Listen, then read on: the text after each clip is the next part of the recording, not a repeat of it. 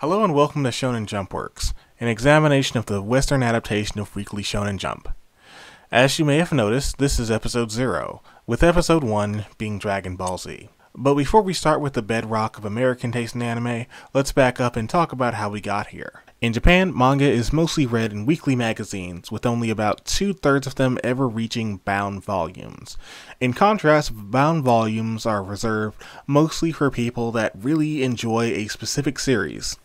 However, in the West, the primary way to consume manga is by these same bound volumes, and history is littered with the corpses of attempts to bring the monthly anthology-style magazine to the West. While Sailor Moon, Akira, Dragon Ball, and Pokemon and the blockbuster and sci-fi OVA pantheon pushed the pendulum towards consuming more anime-based content, the jury was still out on how to bring manga stateside. For close to a decade, the method of choice was floppies, by reversing the manga for regular English reading order and being released in single or 2-chapter chunks like classic comic books, with only the occasional shot at an anthology. These range widely in terms of the target audience, from Tokyo Pop's mix zine that had Parasite, Ray Earth, and Sailor Moon, to the long-running America magazine, the seinen-focused pulp magazine, and even the would-be early Jump's adult-themed foil, Raijin Comics. Again, these all honestly deserve videos of their own, but the star of today's show is Viz Media's own Shonen Jump. These magazines were, for lack of better words, raging a war, and Viz took notice of something that no one else grasped at the time, or at the very least no one else was fortunate enough to happen onto. While other magazines that have several well-beloved series, and sometimes even well-known hits in the anime community, Viz had something the competition lacked: the eyes of children. Viz was spitballing an adaptation of CoroCoro magazine, licensing video game adaptations aimed at a younger audience and letting Pokemon be the star of the show.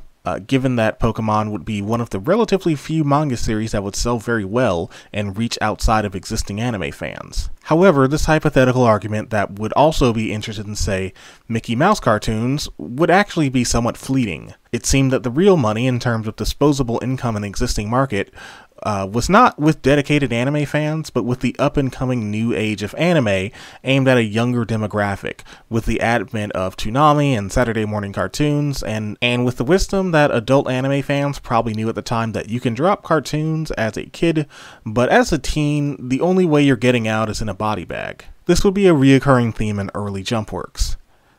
As it happens, several of the hottest anime titles for preteens and young adults also happen to be Shonen Jump titles, with the only entry fee being not having disposable income for rentals and videos, access to specialized video stores, or access to the internet for bootleg copies, but merely having a television and tuning into a channel that a child would already be dispositioned to watch. And in most places in America, not having cable was not an escape from the ever-present hand of Shonen Jump content. The time was right and the market was primed for anime. While there were several concerns, as every attempt to do a product like this would be a noble effort that would eventually hit the ground, the winds were in Viz's favor. Manga had just been dragged kicking and screaming out of the back of comic book stores and heading well into a 6-year-long boom. The only remaining issue was twofold. People know that manga sounds like a hit. Kids love Yusuke, but will they love Yusuke on paper? In theory, this sounds like an obvious slam dunk, but manga's closest neighbor is American comic books, and that kind of gamble is not a guarantee, given the state of American comic books pretty much always struggling, even after the advent of the MCU. And the second issue would be, how would this be received? While cartoons on television may have a somewhat inherent stamp of approval, airing on children's television networks and in children's television blocks, books, regardless of how they are labeled, don't have that same implied stamp of approval. And manga is prone to being the rawest, unfiltered version of a particular work that may or may not have been edited down in the anime adaptation. So what may have been normal battle damage in an anime may be perceived as a very visceral show of blood and gut that would be considered inappropriate for children. And while that may sound like a completely ridiculous concern, mostly because it is, that's also a valid one for a media company to have, because this is not an age of Crunchyroll and Target having Hero Academia merch, but a world that thought Pokemon was satanic, so for a media company, these would be valid concerns to have. However, the legacy of Viz's early translations seemed to be mostly the opposite of 4Kids. And given that we live in the current year and not 2003, we already know how this story more or less ends. The magazine would go out of print, start anew as Weekly Shonen Jump, then in print again and begin as the digital-only Shonen Jump Alpha that itself would later be cancelled in exchange for something more resembling a Netflix of anime-style Shonen Jump app. But again, those are all stories for some other time.